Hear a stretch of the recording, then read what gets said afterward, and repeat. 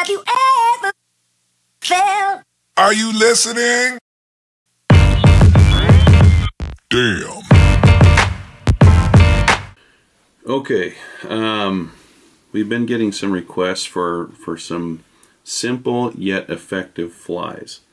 And this one's just a latex Caddis Pupa. It's a very simple fly.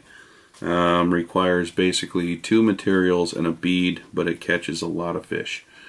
As you can see, the hook is in the vise kind of funky right now because I'm going to show you a good way to put on a bead. So I've got a Daiichi 1120 in size 14 in the vise.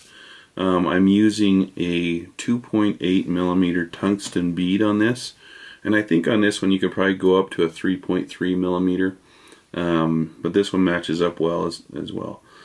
So the reason I have it like this is I've got one of these fancy bead tools that you can use to put beads on hooks. You don't necessarily need this, but it makes it a little easier to put the bead on the hook. So I'm just going to take it, and you put the small side of the hook on, or small side of the bead on first. So as you see on these beads, there's going to be a small hole and a large hole. And the small hole is the side that you want butting up to your hook eye. So when you set it in your vise, you really don't need the hook point covered up. I see a lot of people putting their hooks in their vise like that. And sure, that would work, but really it's going to be harder to get back down into the bend of the hook. In fact, this is a fly that's designed so that materials go all the way down the bend of the hook. You don't want to go too far down because then you're going to start missing fish because you've put materials too close to the barb or the point. So I'll show you a way to get it down just right without having to mess with the part of the jaw there that's in the way.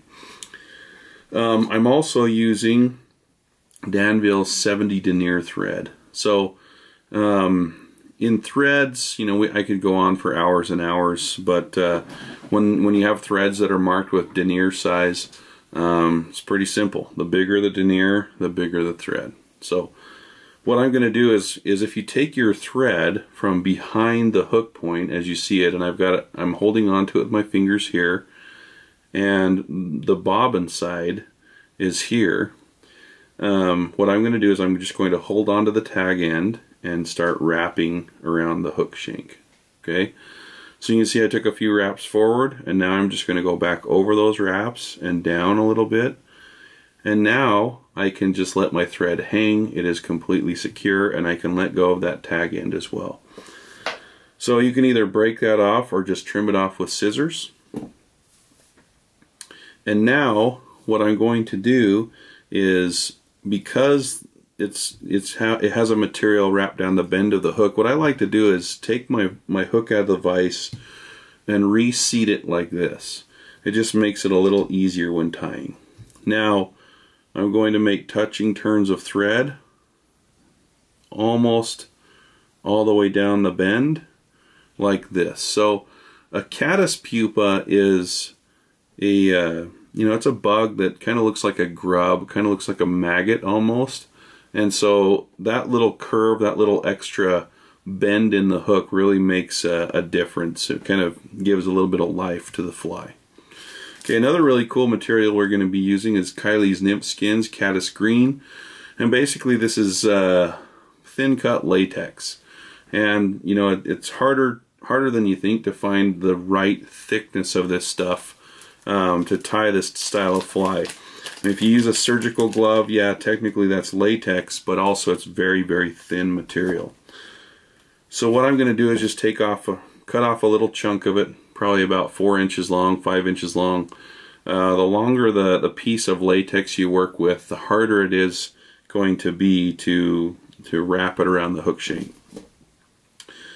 So what I've done is I cut the end piece into a point, and I'm going to stick that point, I'm going to probably go up just a few wraps and tie that point in right here. Now one of the things you can do as you wrap back is I'm going to pull this tight so there's literally no buildup at all where I tied that piece of latex in.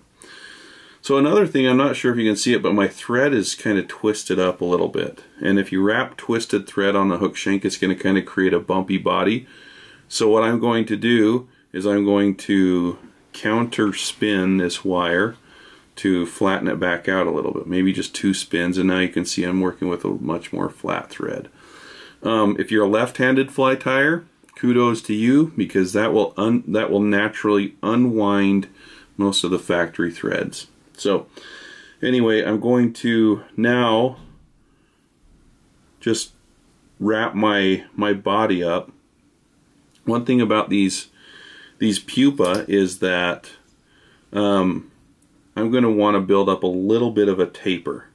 So the way I'm going to do that is I'm just going to go back and forth on the body until it tapers a little bit from thin to thick from the back to the front. And as I do that, I'm just going to unwind my thread every so often.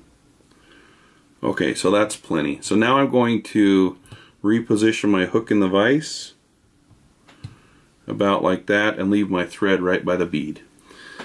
So now, as I wrap this forward, on the back you can add a bit of tension, and I'm just going to kind of go over the top of each previous wrap. You're not going to, you know, wrap it up butting end to end. I'm going to overlap this. And as I go forward, I'm going to let off a little bit of the tension of this latex. And so what you see that does is it creates a nice looking rib, just like a little insect in the water. And it's really easy to pull this stuff too tight.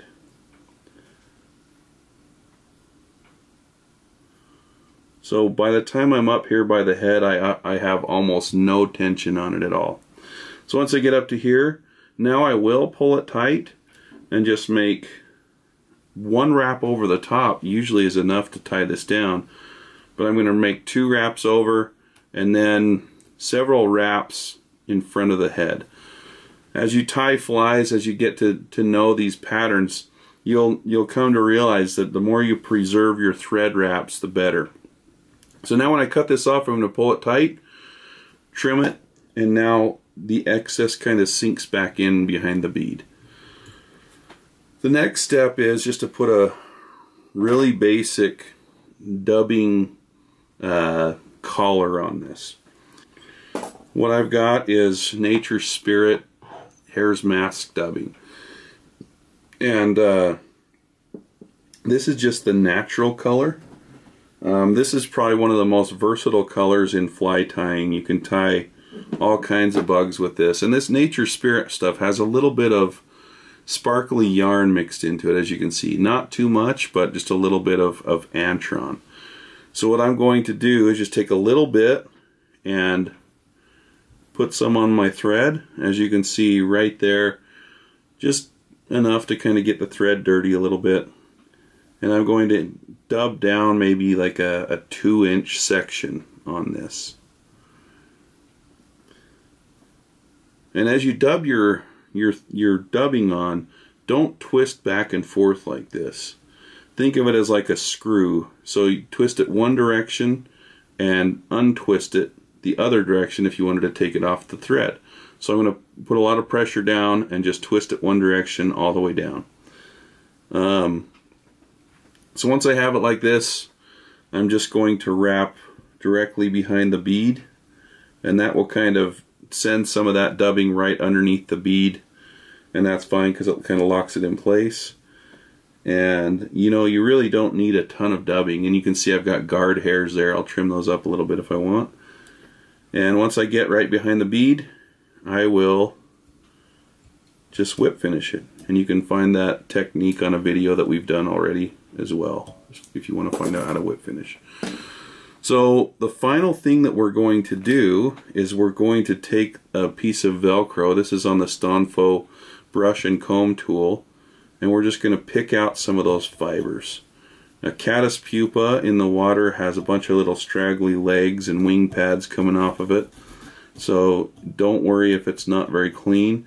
You don't necessarily want this to have a bunch of material, but you can see how when you pick this stuff out, it kind of just drapes the body a little bit. Now I've got a few unruly guard hairs. I'll just come in here and trim those off or pick them out. And there you go. The very simple latex pupa.